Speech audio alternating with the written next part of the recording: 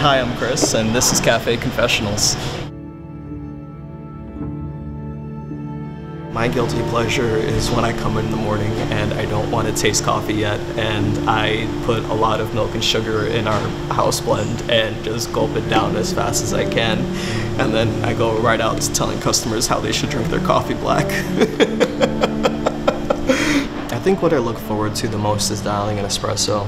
Espresso really makes you consider every possible parameter of the coffee itself to have something that results in full-bodied and naturally sweet, and it's just rewarding once you figure out that problem.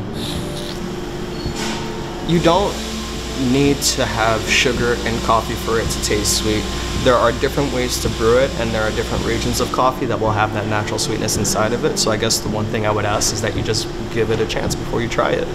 Honestly, this is the one that touches my heart, because if dead or alive, the one person I'd want to have a coffee with is actually my grandmother. It's been a year now since she's passed, and I'm finally understanding a lot of the teachings that she's taught me about just being a good person and appreciation and doing my best. And really, I think I just want to have at least one more conversation with her to let her know that I'm on the right track and actually practicing what she preached for so long, and saying that I finally grasped the situation, that I couldn't appreciate that. I wish she could see how much I've grown since I last saw her. I guess the one thing I'll always complain about is cleaning the inside of a fridge. You'll never understand how gross something can be until something spills inside of it, and you don't notice it until it's too late, and then you're just like pulling out chunks of it. I've worked at modcup for the last 4 going on 5 years now, actually, and funny enough, it's literally my only experience in specialty coffee.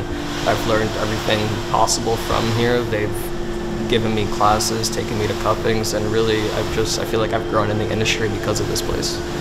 So thank you to modcup for giving me that, and hopefully I can give them something back in return.